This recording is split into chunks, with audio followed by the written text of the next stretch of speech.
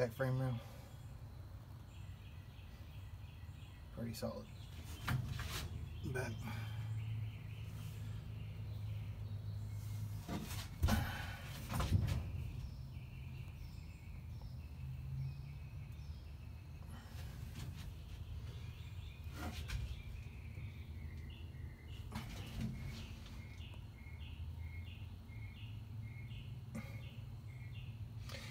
Lower windshield cowling. It's got the typical rot. Surprised it didn't rust the back floor out, but it didn't. Trunk has your typical rot up to the top. There.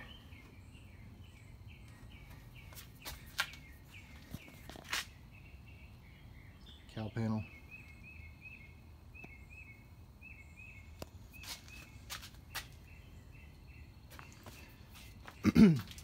Like I said, quarters. You could probably skim it, but I would replace them. It's all the way up here into the bottom of them.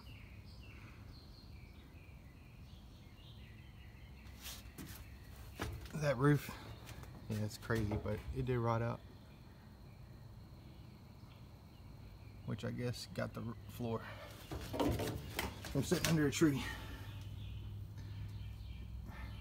Back passenger pan. Everything else right here is solid.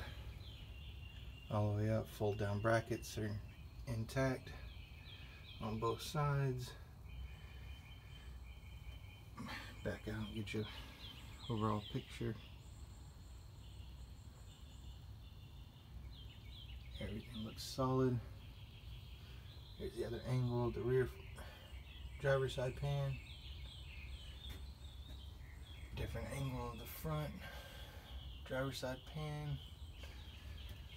Come out, and then there's your passenger pan. Overall picture of your pans, your pillars. Pillar looks good. Come down, cross. Cowling looks good.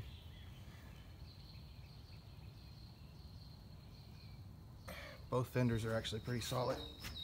Doors are solid. Oh.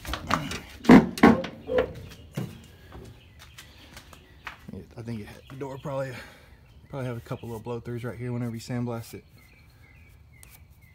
but it looks pretty solid.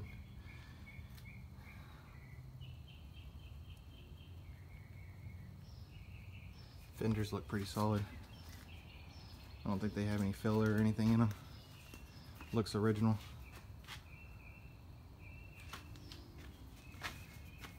They pulled on it here when they winched it up from the guy that I bought it from.